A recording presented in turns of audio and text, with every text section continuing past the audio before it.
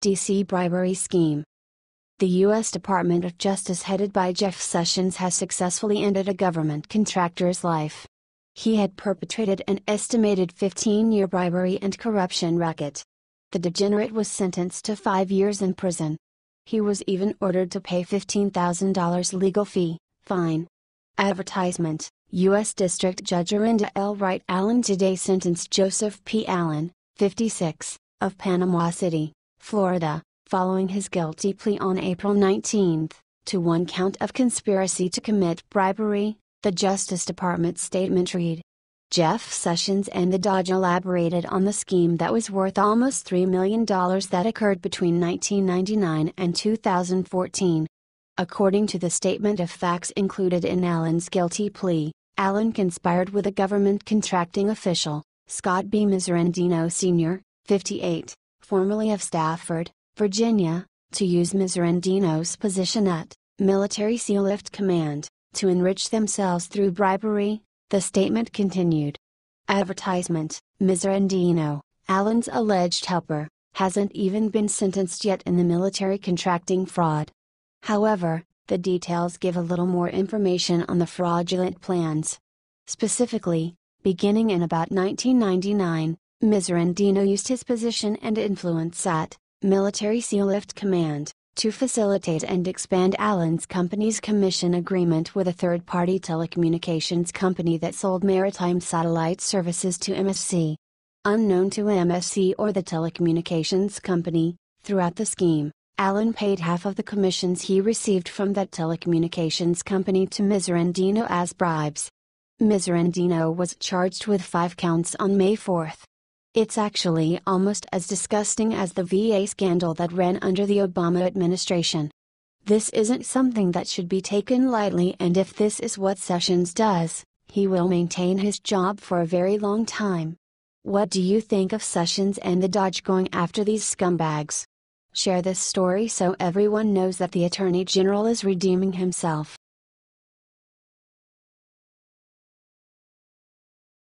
Rex Tillerson completely demolished John McCain. I can openly say that John McCain is no one's favorite, and Americans are now confident that this man never accomplished anything beneficial to the country. McCain was a part of so many controversies, and we don't really know the reason why he continues to be active in the political world. He does not spare any words when it comes to bashing the president, and it looks like the worst is yet to arrive. Nevertheless, Rex Tillerson made a decision to take things into his own hands. The entire thing began when McCain attempted to persuade Americans into believing that Tillerson does harm on people, requesting him to stop. He even cited the mystical oppression policies, and it was time that Tillerson does something about it. We think that McCain never saw coming that Tillerson would do or say something like this. You don't know what you're talking about, John, stated Tillerson, and you have to acknowledge, McCain earned those words. Do you recall what he claimed about Tillerson? Tillerson has sent a message to oppressed people everywhere. Don't look to the United States for hope, said one of McCain's pieces. Based on him, America ought to help people all over the world, and let its people live miserably. McCain only has sympathy for those outside our country. Well, perhaps he is just trying to attract someone's attention. The president chose Rex Tillerson for a reason, and we highly support his suggestions of the new team. McCain also has motives for writing all the rubbish about the president and his policy. However, Americans don't agree with his judgment. It's no surprise that McCain attempts to move forward with his agenda. We all realize that he is in fact a liberal that lives among Republicans. If you too disagree with John McCain, share this story.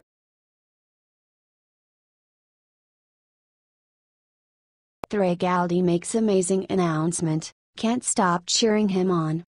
If there's one politician from the Capitol that many other rising stars on the political scene can look up to, that is South Carolina Representative Trey Gowdy. The congressman has endured many hard punches the left had delivered at him simply because of one reason: Gowdy stands only for the truth. Trey has been the voice of truth throughout the years in every field he has served this country. Trey Gowdy recently delivered a poignant and moving speech at the House floor regarding a personal situation. And, for the record, This is not his first time to move the crowd, and a tough crowd it is. The House Republicans have once even given him a standing ovation while he was speaking about Barack Obama's dishonesty. The story Gowdy told was about a police officer who had unintentionally shot a young girl. As the story goes, a team of police officers responded to a call about a fire that had broken out. When they got there, a man opened fire at them and they quickly fired back. However, they had not seen the little girl that stood behind the man that has now been shot. The officers quickly rushed to the scene and, fortunately, saw that the girl had been shot, but was alive. Nonetheless, this moving story just shows us once again what a brilliant man Gowdy is. I think what we like about it is not so much the speech itself, but the passion with which Gowdy told it. Check out the video below in which Gowdy tells the story. What do you think about this? Share this on Facebook and Twitter along with your comments.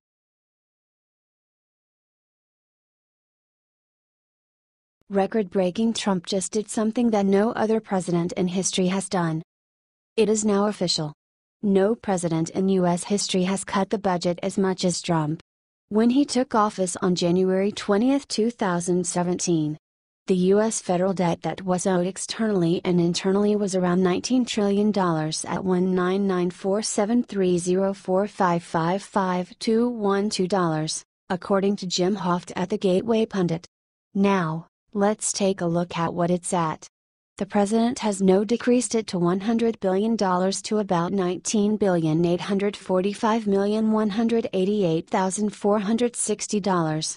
No president in history has done this in the amount of time that Trump has. No president has reduced the debt since 1997. That's sad. Some history people might say that Clinton did so when he signed a balanced budget, but it's funny. The amount of U.S. debt during that time period actually increased. You will not see this information shared by CNN, NIT or the Washington Post. They are too busy pushing for a race war. I mean, look at the headlines that have been coming out of the media recently. We know for a fact that Eisenhower was the last president to cut the debt by $2 billion each year, but no president has ever cut the debt by $100 billion. Help get this information out there. The media has been slandering our president. Share this if you still fight for Trump and want to make this country great again. Thanks for reading.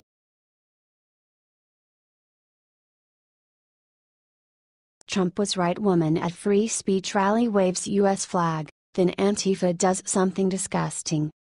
Remember how President Trump got absolutely hammered by the media for saying that there were two violent sides to the conflict in Charlottesville: a white nationalist side and an out-left side?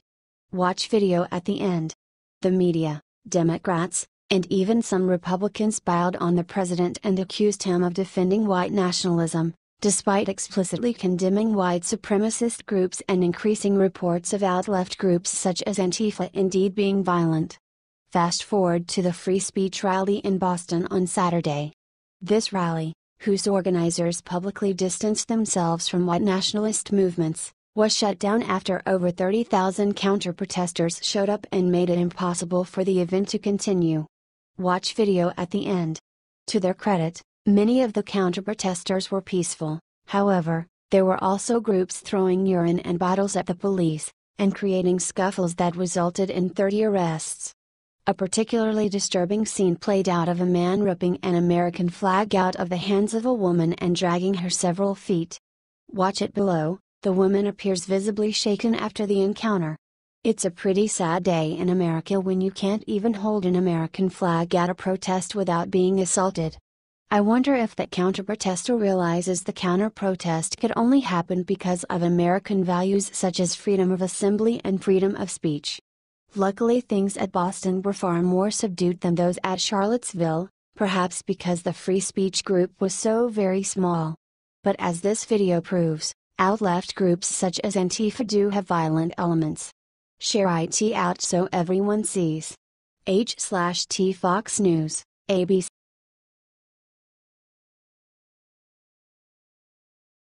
Death knell: Sheldon Adelson just destroyed McMaster with his final blow.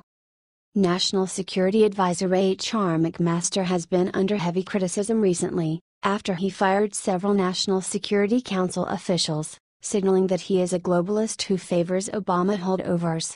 President Trump, however, had nice things to say about him recently, saying General McMaster and I are working very well together. Of course, he had nice things to say about Bannon too, right before he left. Now, however, the death knell might be sounding for McMaster. One of the most influential donors in the Republican Party, Sheldon Adelson, is reportedly quietly offering his support to get rid of McMaster. Quietly, meaning, reportedly, he doesn't want to be publicly associated with getting rid of McMaster. Adelson did support McMaster, as you can see, below, apparently. However, according to Breitbart, Adelson recently learned that McMaster is anti-Israel, and that's not okay with him. Others at the White House, however, are saying that McMaster is remarkably pro-Israel. Of course, we must wonder, whose side are they really on? I must add, Bannon is no fan of McMaster, and Bannon is back at Breitbart. You decide. Do you think McMaster needs to go? Speak your mind in the comments on FB, then share to gather everyone's point of view, so Trump knows what the American people want.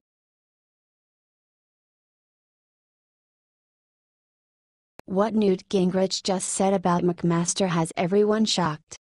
While many of us think it's time for Trump to get rid of McMaster, Newt Gingrich has said this. He is the right person, in the right place, at the right time, Gingrich recently said. We are fortunate to have him serving the country. In fact, he titled his recent op-ed for Fox News, "We are fortunate to have H.R. McMaster as National Security Advisor." McMaster has recently ousted several Trump loyalists from the National Security Council, which has led many to be very concerned about where his loyalties really lie. Billionaire Republican donor Sheldon Adelson has reportedly removed his support of McMaster, having learned that he is anti-Israel. Is Trump about to fire another member of his administration? Would that be good? Or bad? Trump recently said General McMaster and I are working very well together. Which way should Trump go? McMaster strongly defended the president after he made his first comment about the violence in Charlottesville, VA, courtesy of ABC News via YouTube.com. He said the president was very clear and that he called on all Americans to take a firm stand against the bigotry and hatred. McMaster has become a very controversial figure. Do you think it's okay for him to stay? Comment yes or no and share to gather comments so Trump knows what the people want. H/T Briet